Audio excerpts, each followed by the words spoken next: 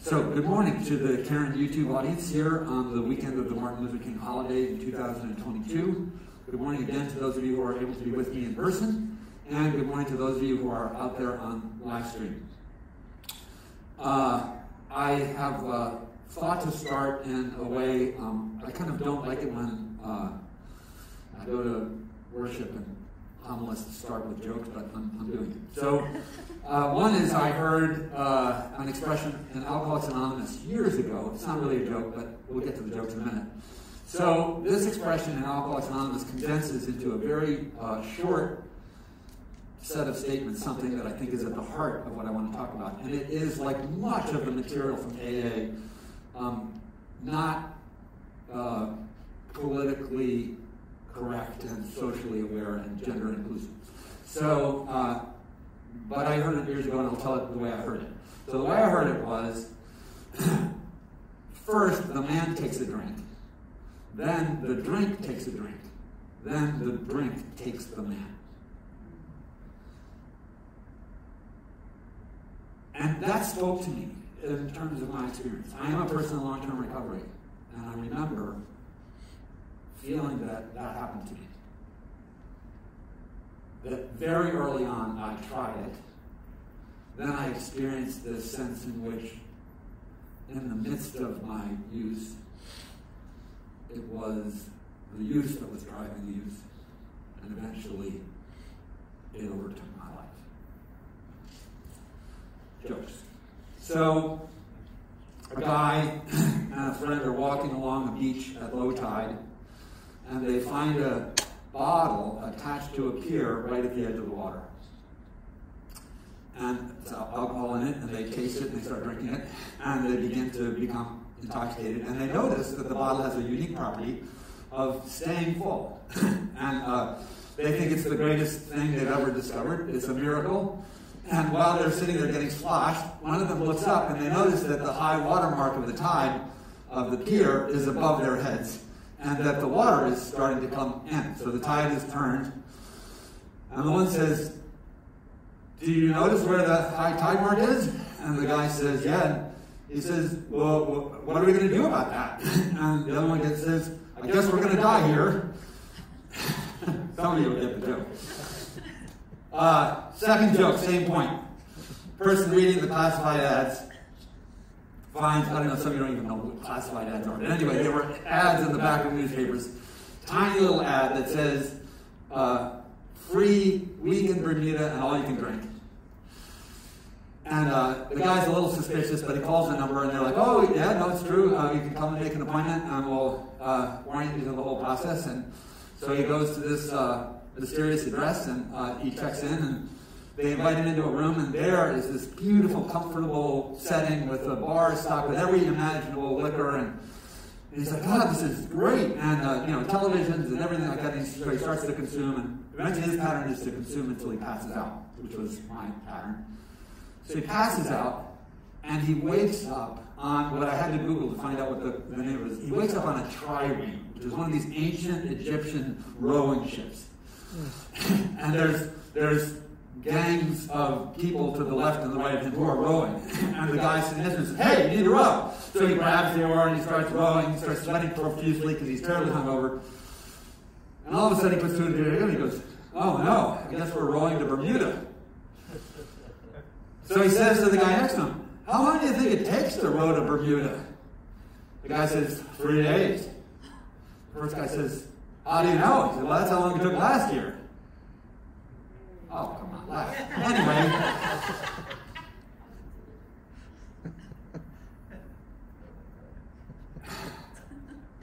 The insanity of addiction is depicted a little bit in my humor. But also, like, what I want to reflect on is the way humor is used for the discussion of things that are painful. Humor around funerals, humor around the circumstances that brought you here. My guess is those of you who are here have laughed more since you have been here than in the days, real belly laughs, than in the days before you got here. It counts the same number of days. You've been here 20 days, think about how many laughs you've had, and how many laughs you had in the immediate 20 days preceding arrival.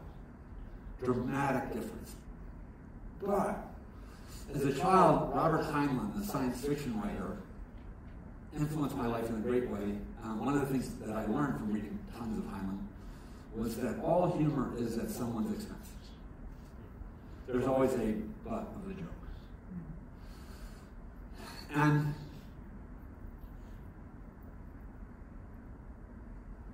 the suffering that brings us to being an audience and a media presenter here is a kind of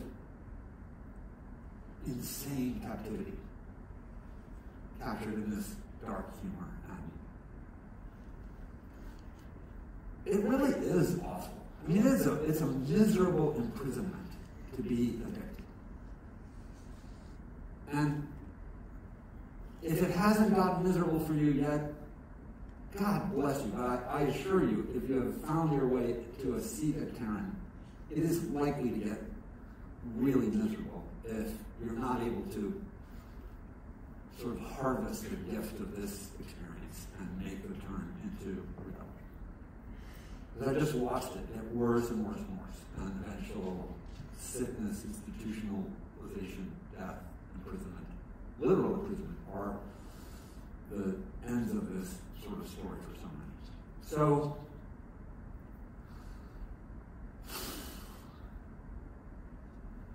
when I started to consume as a young person, I think I started using at 11, 12, 13. And by 13 or 14, I was daily using substances. Started more with marijuana and hallucinogens and cocaine because I didn't have the access to alcohol that later I would have. But I would tell you that early on, I was exercising my freedom by drinking. I thought of my drinking as a right and often as a rebellious thing. Like my parents would catch me and say, you need to stop smoking weed, or God, if they only knew about selling drugs and all that stuff. And I sell the hypocrisy. I was like, well, you're not stopping drinking, so why should I stop? So I thought of it as a freedom that I was entitled to. But when I came into Alcoholics Anonymous, a very, very long time ago now, I can't believe it. Some of you were here last week when I received my 33-year medallion. So 33 years ago, I came into Alcoholics Anonymous, and the week that I came into Alcoholics Anonymous, I was made familiar with a piece of paper that has followed me through the years. And most of you here at Caron hear it, at least somewhere.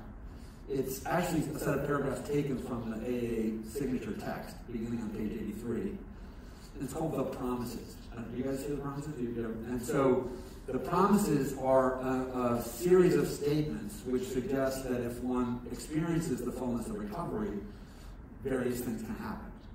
And the very first of the promises is a new freedom and a new happiness. And at the beginning of my recovery, I remember looking at that and thinking, a new freedom. And I didn't probe it thoughtfully. I didn't interpret the new and do some spiritual reflection like I'm trying to do this morning.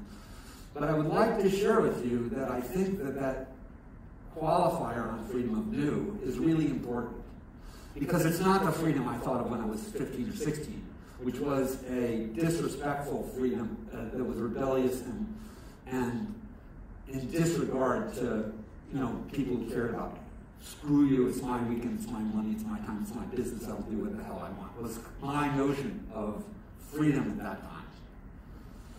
But as I came into my recovery, I started experiencing new freedoms that I never knew to think about, but in hindsight, I guess they would have been obvious. So I'll just name a few of them that were the early fruits of the freedoms of recovery. One was no hangovers,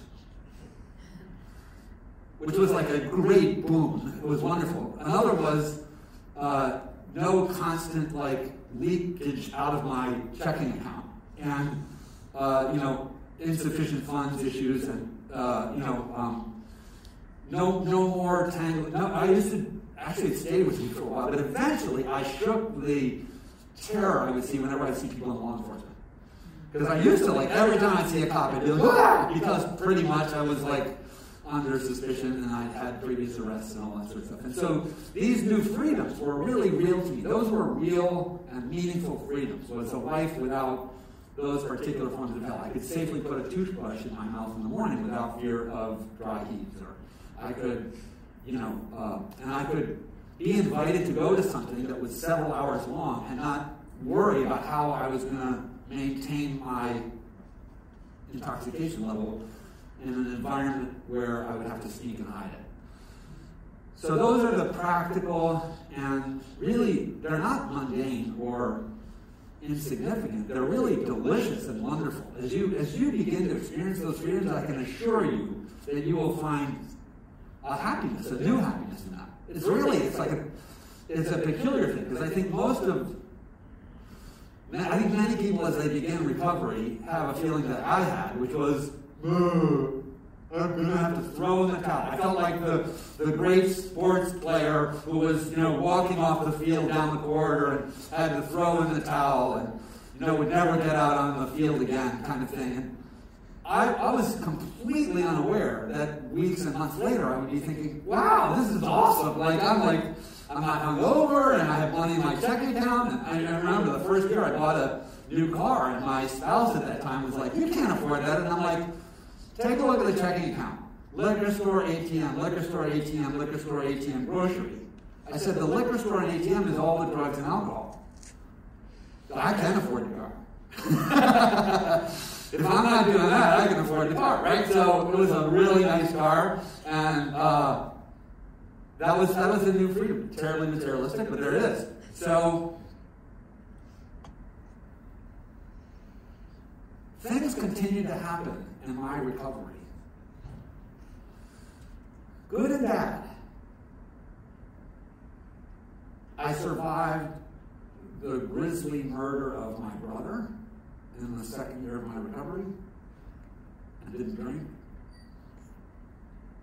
That was just one of the things. The death of my mother in the 5th year of my recovery. Didn't drink. And I went from cynical, bitter, angry, fearful, lonely, isolated, and ashamed atheist to tentative seeker to person of faith, at least in the synchronicity thing I was talking about. Like this week, the promises. I went to an AA meeting on Saturday morning, and it was about the promises. And I knew I was preaching today about freedom. So I was like, wow, isn't that like a beautiful little, to me it was a wink from God. And Martin Luther King weekend, all that sort of stuff. And I've been reminded of one of the great influences in my life, not only Dr. You might be surprised, given my cultural and historical and ethnic background, that the Reverend Dr. Martin Luther King Jr. has been very important to me. But I was trained in my movement out of atheism and into faith and clergy life by in preaching by a great African-American historical preacher who just died last year, Bobby McLean. Very, very famous preacher, had known Dr. King.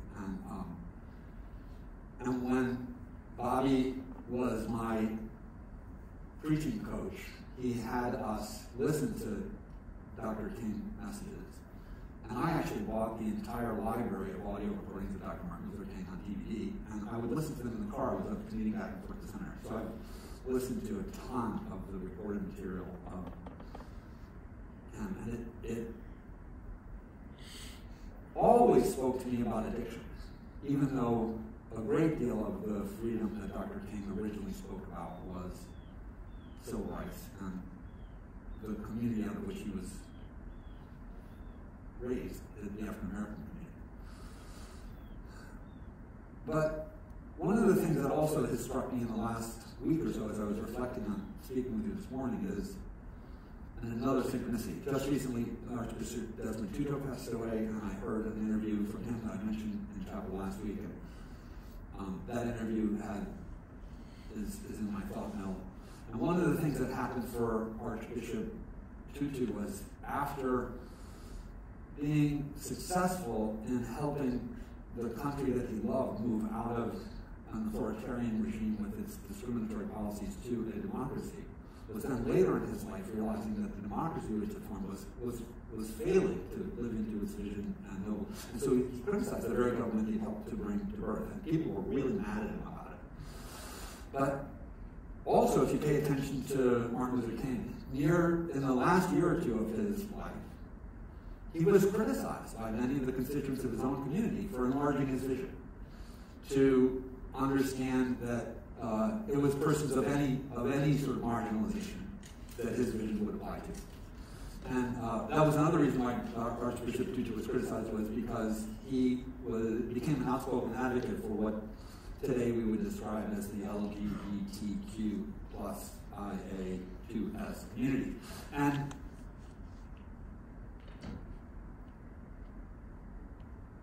the reason I bring all that up is to say to you that those new freedoms I found in my early recovery of no hangover were only the beginning of a set of freedoms. And today, the freedoms that I would want to give you a glimpse of, if I could point you to the mountain, like the horizon of the freedom of what recovery holds for us. It is what my friend Father Billy used to talk about as loving and being loved. It is a connection with the God of your understanding. It is meaningful belonging and a willingness to be known and to know others in an incredible way that the fellowship of the drunk at the bar never can really reach. There is a communion, and I'll use that word because we talk about that in the chapel service. There is a communion that becomes possible when you no longer are drowning in that pier by the water waiting for the tide to come up, and no longer rowing in the boat. To live into the fullness of your humanity, and to find also in that the way in which you have a reflection of your divinity, the sacredness of you. And that might sound really high and poetic, high-minded and poetic, and I will admit absolutely is. I need it to be. But I'm tearing up because I absolutely believe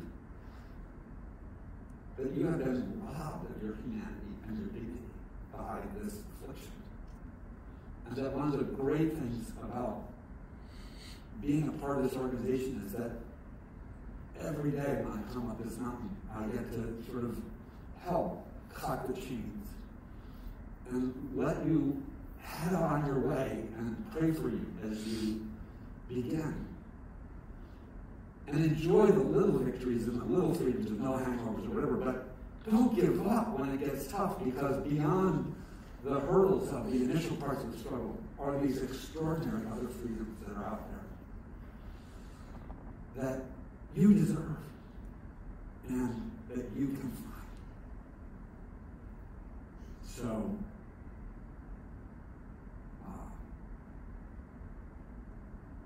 even though it begins with one day at a time, it holds this promise of an entirely new kind of existence. And I can't give it to you in 28 days. I can't tell you it'll happen in 9 months or whatever, but it unfolds along the way. Thanks very much.